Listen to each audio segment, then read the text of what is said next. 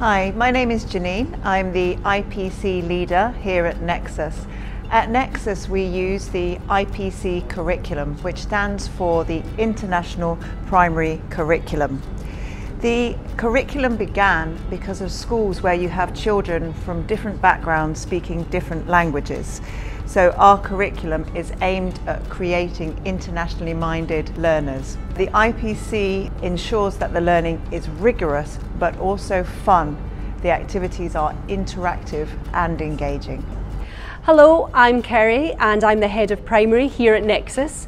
Today we have had our very first Primary Discovery Day.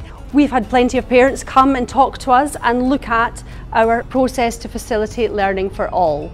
The IPC is something which is very important to Nexus. We're one of the very few schools in the world who have achieved mastering in the IPC accreditation. Hi, my name is Lasha and I'm from Year 6E and I'm talking about the entry point. The entry point is the first stage of the learning process. The purpose of the entry point is to promote curiosity and generate excitement for the coming unit. Examples of entry points have been Space Academy in the Mission to Mars unit in Year 6, Chocolate Factory in the Chocolate unit in Year 4, and the Creating Rainforest in the Vanishing Rainforest unit in Year 3. Hi, my name is Alia and I'm in Year 6. Today we will be talking about assessment. Assessment is embedded in the entire IPC process. Teachers are always collecting assessment data to guide planning and differentiation. We assess knowledge, skills, and understanding.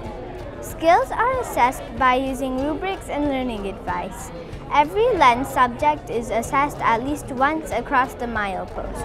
Hi, my name's Catherine and I'm from Year 6.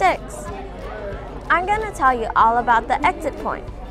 The exit point provides an opportunity for learners to celebrate and share what they have learned throughout a unit. It provides a purposeful closure to a unit and gives learners an opportunity to showcase and reflect on what they have learned.